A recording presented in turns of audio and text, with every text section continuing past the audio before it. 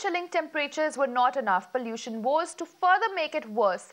Delhi's air quality is showing no improvement amid dipping temperatures. Air quality remains in a very poor category with AQI below 300. However, it is not just the national capital but also the financial capital as well, as the cultural capital reeling under bad air. Both the metro cities Mumbai and Kolkata are also recording an air quality in the very poor category.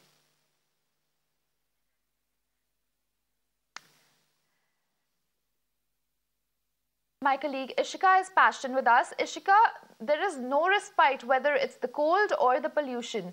So what is the on-ground report on the same? Over to you.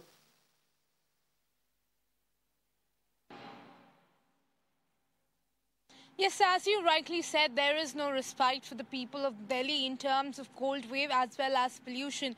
In fact, if we talk about today, the minimum temperature here as per the IMD is 3 degrees centigrade.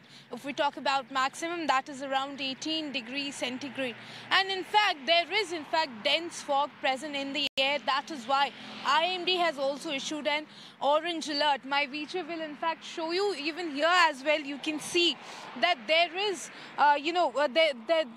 you can see fog clearly in the air, thick layer of fog in fact, and this is the picture that you will be getting from every part of Delhi this early in the morning. Now, if we talk about how many trains and flights are affected, 42 trains in Northern Railway are delayed because of this fog.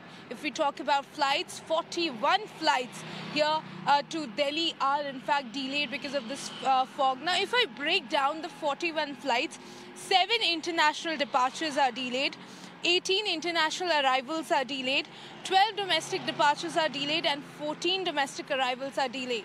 Now, the worst part is that the IMD is predicting that the temperature will further go down in the coming days.